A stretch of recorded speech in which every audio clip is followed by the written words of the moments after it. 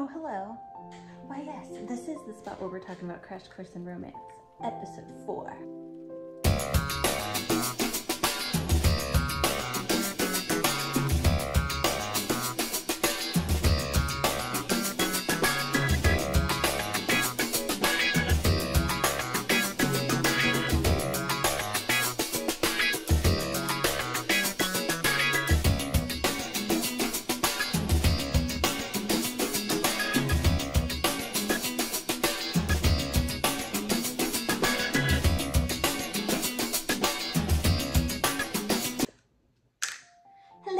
Hello, and welcome back to my channel. Hopefully you have been watching this season? Been watching Crash Course in Romance with me. And we are up to episode 4. That is right. This is a quarter way through the season. There's 16 total episodes, so some stuff is starting to happen. If you have not yet watched the episode and do not want it to be spoiled, please go watch the episode and come back, because I'm going to be discussing everything that happened in the episode and my theories about what's coming up. So, spoiler alert. So, episode 4, Revolt of the Arithmetic Sequence. So, let's start off our episode. The moms of all the students, the 7 students that were chosen to be in the All Care program, all of the moms are meeting to basically just like, hey, where all the moms meet each other and talk about what's going on with kids and that kind of stuff. Sua's mom is the leader, so she brings everyone over, and everyone's there, including Hong Seon and Miss Jang. Obviously, Sunjae is also in, right? So we have Heya, Sunjae, and Sua are all in, along with 4 other kids. So Miss Jang is obviously invited to this get-together of the moms, but she's late, and she does join them. But when she does, there's like palpable tension, and not even like, oh, the tension is up. No, they literally have like a yelling, screaming match. Well, Sua's mom's kind of mad, and Miss Jang is kind of just like, I wouldn't say condescending, but she had her moments for sure. So there's a rift. Obviously, they do not like each other. So the students get their tests back, and Heya is level 1. Woo-woo. Insert. Yay! Which is awesome, which is showing that the studying at Pride Academy is paying off. So yay. Sua gets her test back, or test scores, and she is level 2. Uh-oh, big problems. So she's super upset, crying in her bed. Her mom's trying to comfort her. And she basically blames Heya and says that it's all her fault, and she got this test question changed so that 2 answers were acceptable. So that pushed Sua into level 2. So she's super mad, which leads to the biggest thing. So I know in last episode we had talked about there was this mystery woman in the car, and her son was kind of a jerk face, and she was like, don't worry about it, I'll get you in. So she meets with Sua's mom, and she actually didn't just try to like kick someone out and get him in at first.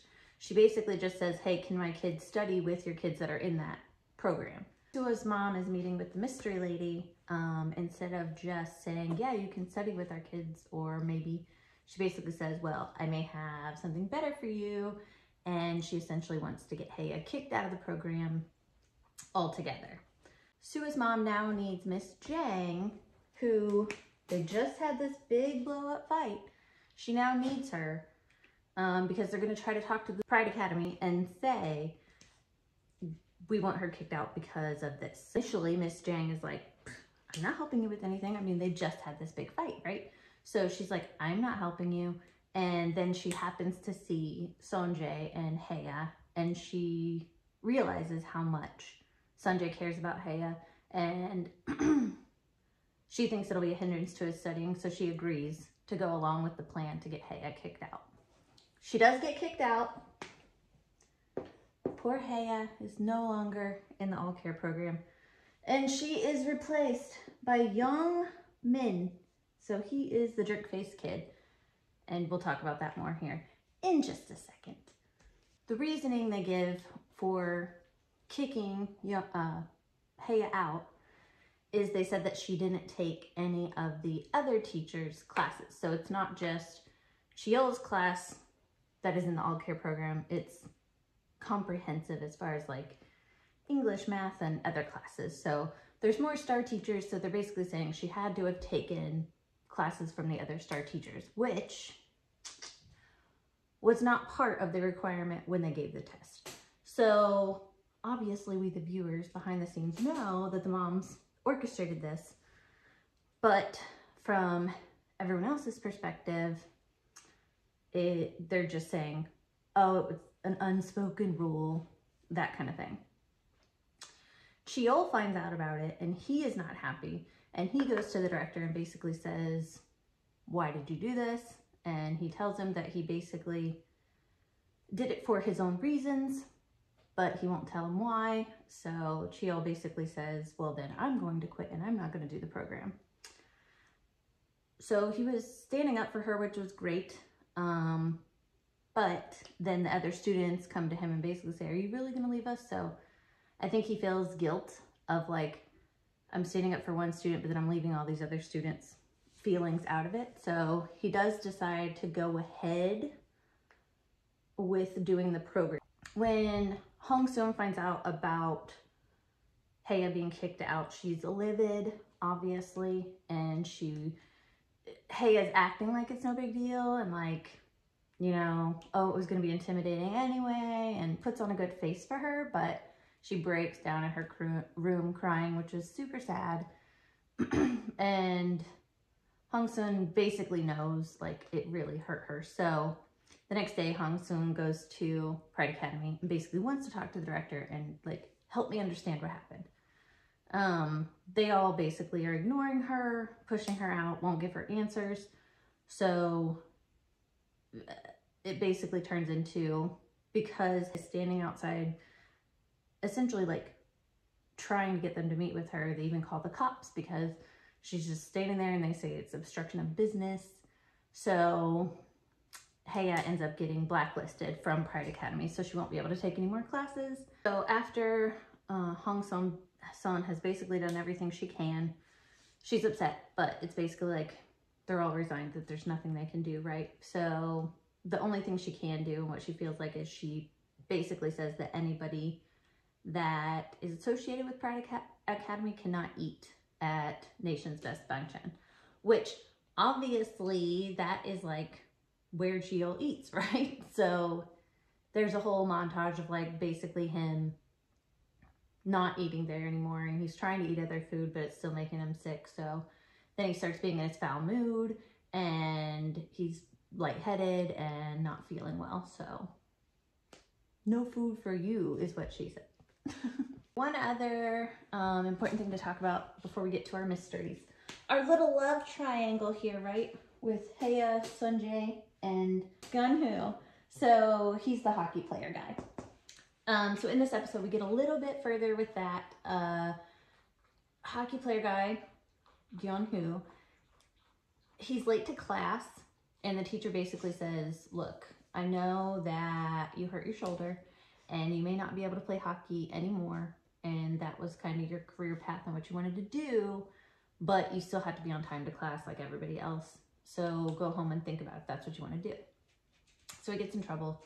There's a little moment where he's helping Haya out when Sua in gym class throws a ball and hits her in the nose and her nose is bleeding. So there's a little moment there. And then he also asks, so when he comes back to class, he goes straight up to Haya and says, hey, can you teach me how to study? So yeah, we're getting some appropriate sparks flying here, but poor Sunjae. He's just the boy next door that she's not recognizing. Classic, right? With the whole situation with the no food for you, big rift between Chiyo and Hong Soon. Let's get into our mysteries. So I've left the same ones up here from last time, and let's talk about where we are with them. The pellets, they make a return this episode. We still don't know who's shooting them, but So Youngmin, who we talked about, took Heia's place, right? So he was a jerk face. He's disrespectful. So he got into All Care and they started classes, and he was super disrespectful to Chiyol. And basically Chiyol kicked him out of class. So he's upset, talking about that he doesn't like him and that he's going to tell his mom, and his mom gets things done. And so not good. But in the restaurant slash gas station, wherever they're eating, our hooded figure, I think there probably are 2 hooded figures, but maybe not. Maybe it's just the one guy. So I haven't mentioned this yet because it hasn't really been a huge point, but it's been this little small mystery. So we're going to talk about it now. Miss Jane had put the money in the cabinet on the dishes, and a hooded figure took it, right? In a baseball hat, hooded figure. There was this moment where her husband, I assume it's her husband, they were in the elevator and talking about Huijie, which I assume that that is maybe the older brother of Sunjae, Miss Jane's son. But we haven't gotten into what happened with him. There was just a little moment of basically the husband saying, don't push Sunjae like you did Huijie, and look at how he ended up. So is he the hooded figure? He was in the restaurant when Youngmin was talking about all of this. But what we do know is, so Youngmin leaves and he's in kind of like a back alley gonna smoke a cigarette, and pellets start flying at him. Dun dun dun. And he runs away from it to the roof, because that's a good idea when someone's chasing him. But he gets pushed off the roof. So Youngmin is gone. In a very dramatic way. Like, Pellet Man made his comeback, and it was strong. So what will happen there? Don't know. We do know it was a hooded figure, but they didn't show the face, obviously. That's why I think there's 2. Because I think they're trying to lead us to think that it was Huijie, but I bet it's not. I forgot to mention this last time, but the girl from Chiyol's past, that probably somehow plays in. Didn't play a lot into this episode, but I want to keep that up there on the board for our mysteries.